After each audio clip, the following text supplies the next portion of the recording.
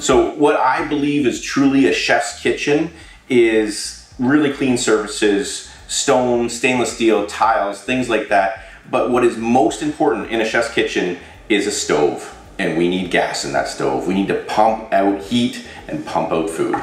It's that simple.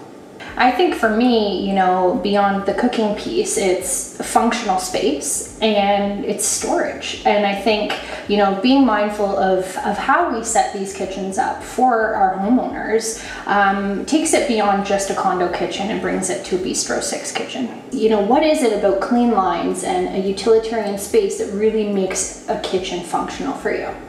It really comes down to being able to wipe everything down. Yeah. Like, that's why you want large pieces of stone, you want stainless steel, you want tiles. You just want to be able to make a mess and to clean it up. Yeah, agreed. And I think, you know, when you think of a modern clean space, it becomes less about the actual finishes themselves and more about what you do on these finishes. So that's hosting, that's cooking, you know, cleaning, to your point. And I think, you know, having someone like you, Chef Ramey Feltis, come in and set these things up with your vision of what you would really do in the real world as a chef. I think it's important that, you know, these combinations are something that we've thought of and that you've kind of put together and put your own spin on it. And it will take you to culinary excellence.